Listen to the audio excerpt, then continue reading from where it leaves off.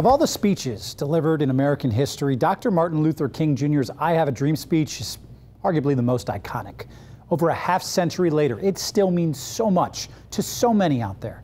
Tampa Bay residents who were there to hear it, they'll never forget it.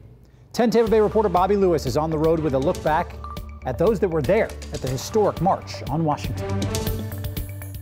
Free at last. Thank God Almighty, we are free at last. Some days prove so powerful, history cannot ignore them.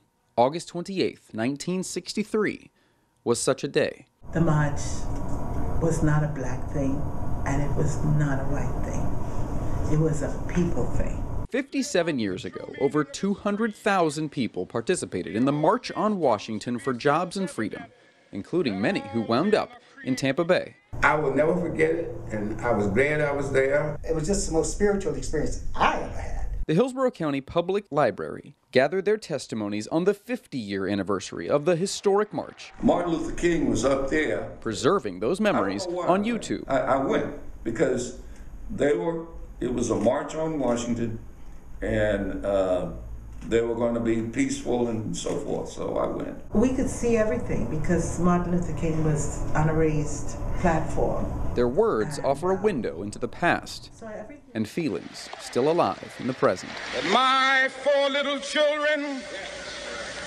will one day live in a nation where they will not be judged by the color of their skin, but by the content of their character. I have a dream today. And you felt like, you were just, it didn't feel like you were walking.